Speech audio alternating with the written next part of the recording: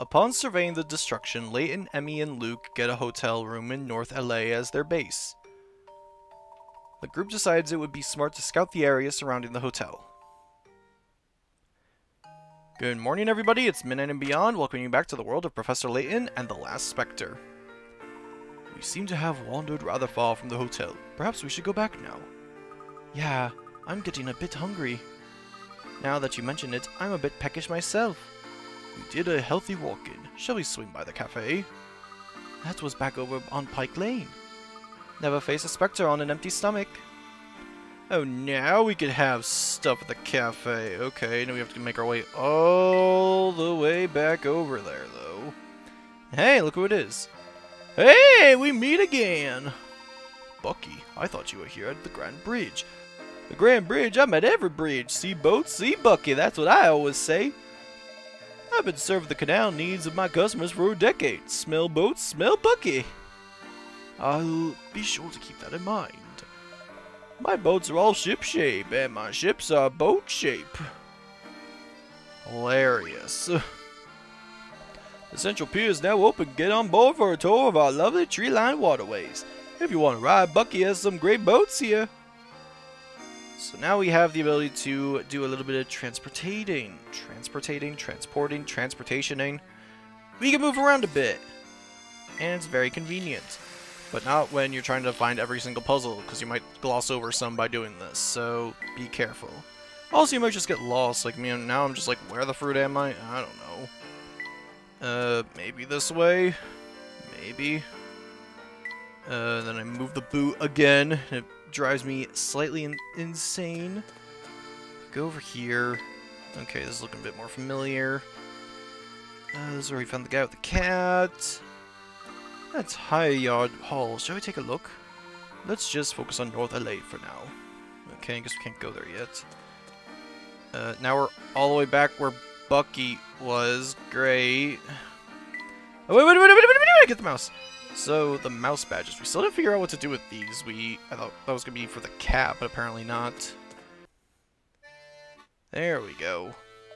Welcome to Patty's Place. Our diner special tonight is a succulent leg of a lamb glazed with a herb of infused olive oil, served in an orange sauce with a cabbage and a crispy potatoes. It's a winner for dinner that will make you thinner. Let's sit down. That lamb smells so good. Really, really good. Emmy, your mouth is open.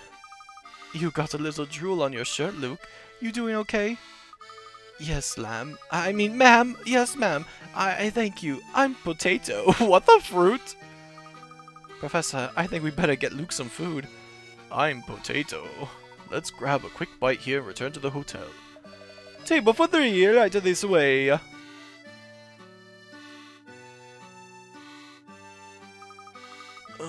I'm so full I can barely see. Haha, yes, that was quite a feast. Unfortunately, we should roll ourselves back to the hotel. I can't wait to get a good look at that Specter. You make it sound like this is some sort of game, Emmy. Oh, she didn't mean to make light of the situation, Luke. Let's go. Guess that's it for now. No after-dinner puzzlement, I guess. Place really is... No, this place is really packed. Okay. What did you say before? He was saying, I'd almost forgotten what customers looked like. Everyone is so concerned with the Specter. Okay. So he's just happy he had a customer. Good to know. And it's suddenly dark out. Oh no. The fog is getting thicker. Does this mean the Specter is close? Quickly, let's get back to the hotel. If he'll let us. Move along. There's nothing to see here. Not yet anyway. Specter should be here any minute though. They've blocked off the way to the hotel. It seems that they are still evacuating some residents from the area. Let's just stay calm and find another way back to the hotel. Perhaps that other pathway we were trying to go before? Ugh, this is getting pretty intense. You all should leave this area. An angry rector is on the loose. Sure. Head this way. I'm not even gonna bother talking to this guy. I assume everyone's just gonna be saying the same thing, be like, run for your lives, run for the hills. Professor, look over there, someone is still in the area. I like how we didn't even address the other guy, so she's like, even Emmy was okay, would just be like, yeah, we can just leave that other guy there. Oh, this guy's a puzzle for us, though. I thought everyone had been evacuated. The Specter will be here soon. It will be dangerous. Please evacuate quickly. No, I refuse. I'm not moving another inch. I bravely packed all of my family's belongings, but my impertinent son still called me a coward. I don't intend to do a thing for such an ungrateful son. Please don't worry about the trifling fights right now. You must get to safety, sir. You're only hurting yourself by staying behind. Please, sir, don't be so childish. Trifling? Childish? Well, if you're so mature and serious, then maybe you can solve this puzzle. If you solve it, I'll be happy to leave, but not until then. That doesn't make sense, but whatever. Number 21, foggy numbers. The fog made this sign impossible to read. While the townsfolk can't recall the exact order in which the numbers appear, they do remember the following. Each number from 1 to 9 appears once. 5 is between two larger numbers. 3 is between two smaller numbers. 7 is between two larger numbers. The first number is 9 and the last number is 1. Use the clues to put the numbers in the correct order. Hint number 1. The first number is definitely 9. Take a look at the fourth piece of information provided by the townsfolk. That will give you a big clue towards figuring out the first 3 digits. Hint number 2. The last number is definitely 1. Apply the same logic that was used in hint 1 to the last 3 digits. Is it all starting to become clear? Hint number 3. The first number is 9. Since 7 should be between two larger numbers, logic dictates that the first 3 numbers are 9, 7, and 8. Similarly, the last number is 1. Since 3 should be between two smaller numbers, the last 3 numbers are 2, 3, and 1. Super hint! If you follow the previous hints, only the 3 numbers in the middle should remain a mystery. There's only one possible formation in which the number 5 will appear between two larger numbers. The remaining 3 are 5, 6, and 4. So the solution is 9, 7, 8, 5, 6, 4, 2, 3, 1. I think I've got this one. That puzzle was no problem. Mystery solved! Her. Even in the face of danger, there's always time for puns. And puzzles. And more fish minigames. You got it? I didn't think anyone would solve that. Now, you promised, sir. It's time to leave the area. Oh, very well. I don't want to, but a promise is a promise. I'll go. That's a lovely hat, by the way. But I'm not scared of any Specter. You tell everyone I'm not a coward. He just needed an excuse to leave with his pride intact. Everyone is motivated by something different. What motivates you, Professor? Aha, sometimes I wonder that exactly myself, Emmy. At any rate, the townspeople seem to have been evacuated safely. Let's get back to the hotel.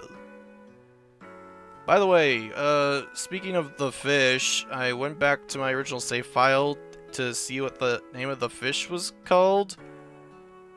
I don't know. It's got a name? I have a feeling I know where it's from, but it makes no sense, and if I try to explain it, I'm just going to sound like a fool, so I'm just going to leave you with the mystery of wondering what the fruit the fish's name was. It was weird. I was not expecting that to be the name of it. I guess I was just in a mood that day. Well, here we are. Let's get inside the hotel quickly before the Specter appears. What's that? What's the matter, Luke? The Specter is trying to destroy this town. It could also destroy this hotel. Well, that's uplifting. Wait, Luke, is that another prediction? I don't know. Would you like us to take you home, Luke? No, if I went home, I would have to see my father. Luke, you're here because you wanted to see the Specter, right? That's right. As the one who predicts the Specter's appearance, I have to be there. I would agree. Everything will be fine. You'll be safe no matter what happens, I promise. Thank you, Mr. Layton. Aren't you going to reassure me too, Professor? Haha, yes, of course, Emmy. You'll be safe as well. Now, let's all head inside together. Guess all we could do is wait now. The Specter will be soon approaching. Oh, what might you folks be doing at this hour? You should retire for the night. I should too. I'm afraid our night is just beginning. We're going to be up until the Specter appears. This Specter better show.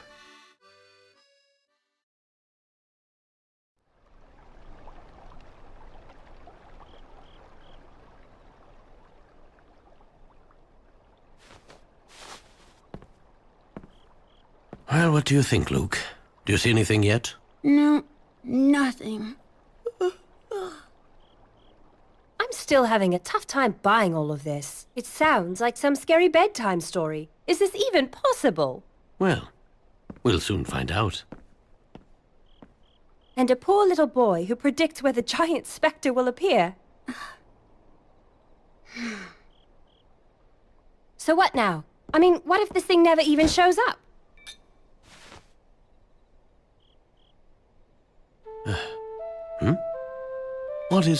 What on earth could that be? It sounds like music. The flute. It must be.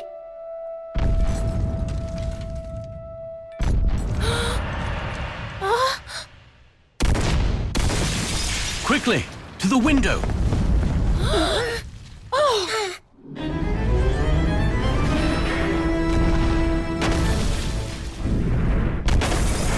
What is that thing?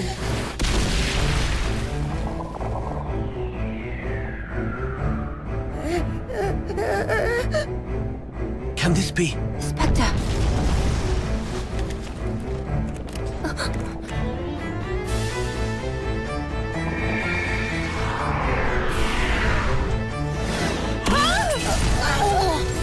I told you! This is it! The world is ending!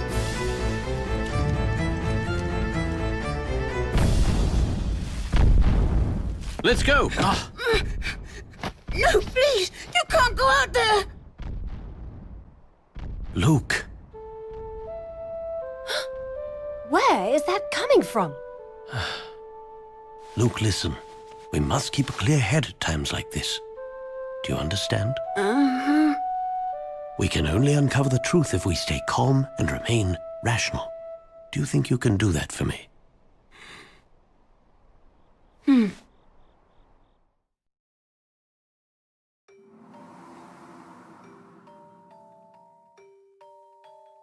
Wow, I've never seen this fog this thick before, not even in London. It's one of the Specter's powers, one of its many terrible powers. Let's not worry about that for right now, okay, Luke? Yes, Mr. Layton. Let's keep in mind that one cannot overcome fear by feeding it. And you are very lucky, considering that you have friends here to help you overcome your fear. I suppose that's true. I'm frightened too, but we can't get distracted. Now, let's go see what the Specter is all about.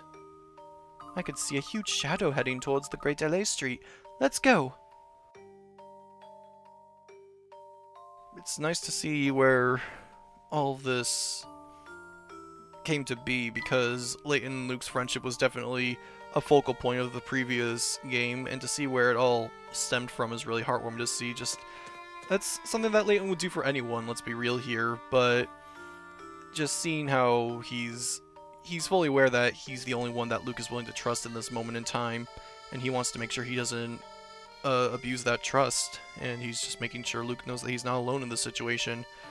And it's a very grim situation right now. Not the hat shop! That's a distressing sight indeed. How awful for Mr. Brown. So yeah, any of these places that might have had puzzles or hint coins in them, they're completely gone now. I don't think there's any way we're going to be getting those anytime soon. Professor, we lost the Specter! Strange. The fog is very thick. However, we should still be able to see something that large. Maybe it dove into the canal. Huh? What's that? What's what, Emmy? Professor, over there! Something is glowing over there! I can't see through this fog. I have a bad feeling about this.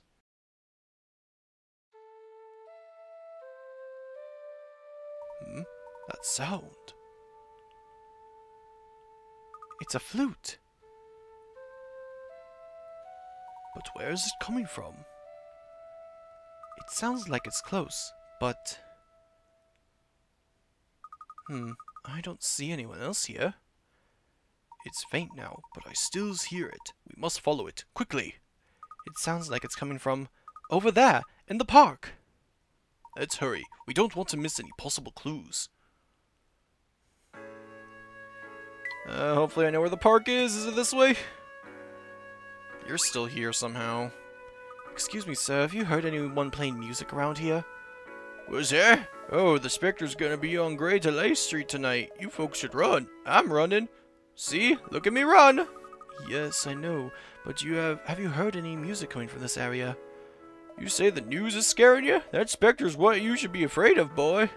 Have you seen Brock's house? That Specter's out of control. He can't tell us anything about the music. Let's go, Mr. Layton.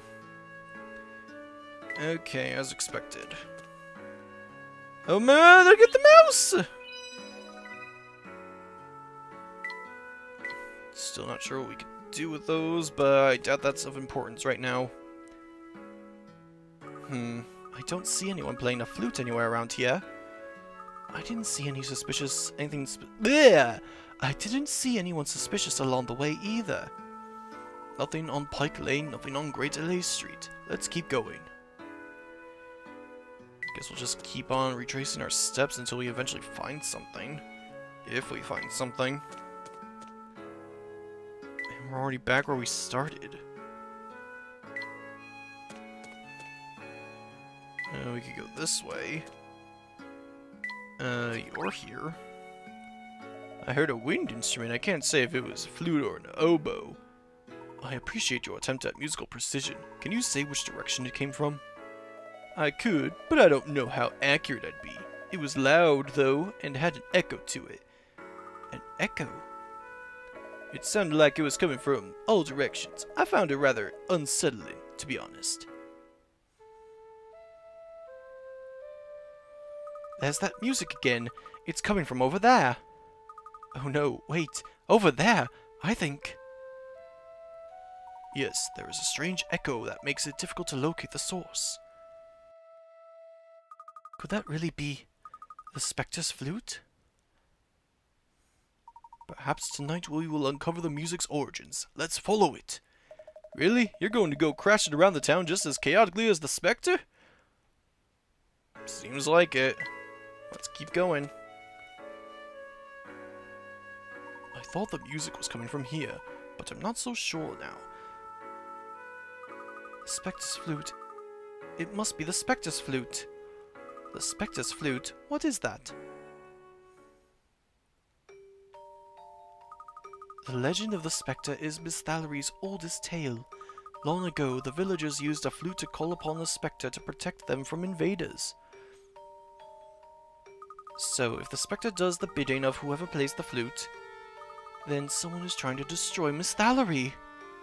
Luke, is that what you meant when you said the world was ending? Yes, it's all in the legend. If the Specter is ever used for impure motives, it shall unleash its wrath upon humanity. It will destroy all in its path, creating its own paradise. That's terrifying. So that's why you were so scared. Of course that's why. The Specter is bent on total destruction. Well, sure, I mean, that's what monsters do, right? But there's something weird about all of this. Weird doesn't begin to describe it, Emmy. You saw the Specter. I know that I saw something, but I don't know what I saw was the Specter from this legend. All we know right now is that there is a Specter in Miss Thallery. Yes, there is definitely a very large and very angry something attacking this village. That was the Specter. Why don't you believe me? Luke, I believed your letter when I came here. I believed you when you said the Specter would appear. So why won't you believe me now? We all saw the Specter, but now we need to unearth its origin. This is quite a puzzle here. We must examine all facets thoroughly before we come to any conclusions. But we lost the Specter. Do we just wait for it to appear again? Not at all. Let's take a look at what we already know. But now, we have plenty of clues concerning the Specter's true nature right before us. We do? Of course we do, Luke. Tell him, Professor. Well, did anyone see the feet of the Specter? I did not. It seems that it likes to conceal itself in water. The canals? Precisely. The Specter left no footprints behind, despite its size. And the path the Specter took through town is now soaking wet. I hadn't even noticed that. And then there is the matter of that sound. That must have been the Specter's flute, Professor. No, there was something else. When the Specter appeared, I heard a strange grunting, growling noise. Grunting? Growling. Noise. Oh my god, he said it! Yes, I can't yet make any certain conclusions about what we saw or heard. We still need more information. The biggest clue that we have right now is that music. I heard something about an old antique flute that was recently auctioned off in the black market. Why do you know about the black market, Luke? And what? You think that might be the Specter's flute? Maybe. I don't know. We should trust Luke's instincts on this one. It's definitely worth investigating this black market. It is the best lead we have, even if it is our only lead. But right now, it's getting late. Let's return to the hotel and start fresh in the morning.